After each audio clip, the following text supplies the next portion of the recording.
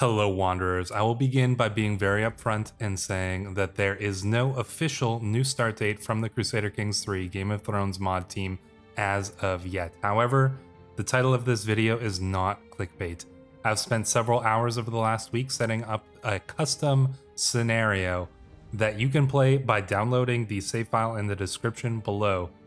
If you've played through Robert's Rebellion and you've seen everything that it has to offer, this scenario might have something new for you.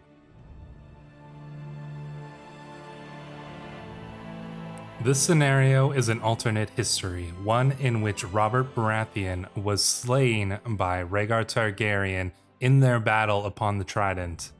With Robert dead, victory for the Targaryens was swift, as was the justice that they would rain upon their enemies. The Mad King Aerys Targaryen, in a fit of rage, had the families Stark, Arryn, and Baratheon annihilated almost to the last man, leaving none alive except for a few stragglers from those dynasties, and the vengeance he meted out on their supporters was only marginally less severe. These acts of tyranny would lead Rhaegar Targaryen to usurp his father's position and take his place on the Iron Throne, leading the Seven Kingdoms to peace for a time. But peace was not to last for long. While traveling to the north to name his son Jon as the new Lord of Winterfell, and to visit the Wall, that great bastion that would guard against the wildlings and whatever laid beyond, King Rhaegar would take ill, eventually succumbing to his illness before returning to King's Landing. Now his son Aegon VI takes the throne, ruling alongside his sister and wife Rhaenys. But will he be able to retain his seat on the Iron Throne? That question remains to be seen. So now that you've had a bit of the history of this scenario, let's take a look at some of the more interesting characters and stories that you may consider for yourself when loading up this save file. Aegon Targaryen sits on the Iron Throne, but almost immediately upon his ascension he faces civil war.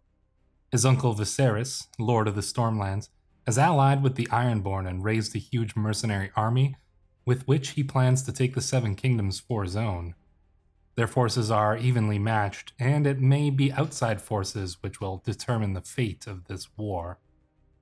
In the north, Jon, son of Rhaegar and Lyanna Stark, was given the title of Lord Paramount and gifted the Stark family Valyrian steel sword Ice, which had been held in King's Landing after Ned Stark was executed by the Mad King. Despite his lineage, the lords and ladies of the north do not accept their new liege, as Jon has been raised in Dragonstone with his Targaryen family and knows little of the northern ways. He faces his own rebellion as Great Jon Umber leads a powerful army of Northmen against the young Lord Paramount in what will surely prove a test of his mettle and determination. When Jon Arryn was beheaded, Aerys Targaryen gifted both the Eyrie and rulership of the Vale to his vassal, Mark Grafton, one of the few Vale lords who remained loyal during the war.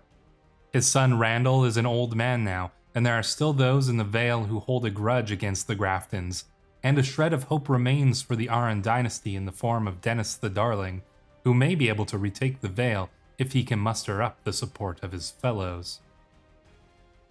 Granted rulership of the Riverlands after Robert's Rebellion, House Darry has managed to keep a strong grip on power. The current Lord Paramount, Daemon Darry, is a skilled warrior with enough grasp of politics to keep the Riverlords mostly in line.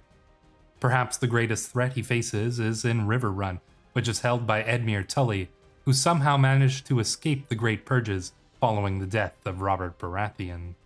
Prince Doran has ruled Dorne for many years and can be expected to rule it for many more. House Martell enjoys a position of power and prestige in the Seven Kingdoms, as it is his nephew Aegon who sits on the Iron Throne. Ambitious lords and ladies within Dorne may see the Civil War as an opportunity, including the Darkstar of House Dayne, who looks to inherit Starfall upon the death of his uncle. Despite the civil war raging between the Targaryens, the Reach still remains mostly at peace under the rulership of Mace Tyrell. However, his rival Lord Leighton of Oldtown may be seeking an opportunity to rise in power in the wake of the conflict enveloping the lands around them. Ever in search of more power and influence, Tywin Lannister may see a great opportunity in the Targaryens fighting among themselves. His hated son Tyrion stands to inherit Casterly Rock, and Tywin may have to beware next time he finds himself on the privy. Elsewhere, a young lord of House Vickery, a bastard branch of the ill-fated House Rhaen, has an opportunity to reclaim the legacy of his ancestors and perhaps even get revenge upon the Lannisters, should fortune favor him. Balon Greyjoy may rule the Iron Islands with an iron fist, but he is not without challenges.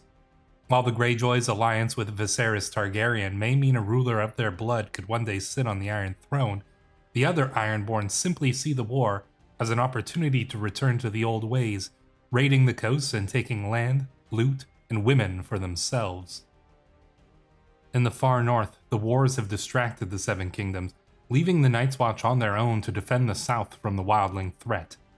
Sensing this, a deserter from the Night's Watch by the name of Mance Rayder has named himself King Beyond the Wall and looks to use the chaos in the south as a chance to lead his people to victory against their enemies. Those are just a few of the interesting characters you might consider in your own playthrough, and there are plenty of Easter eggs and hidden lore that you can find yourself by exploring this scenario.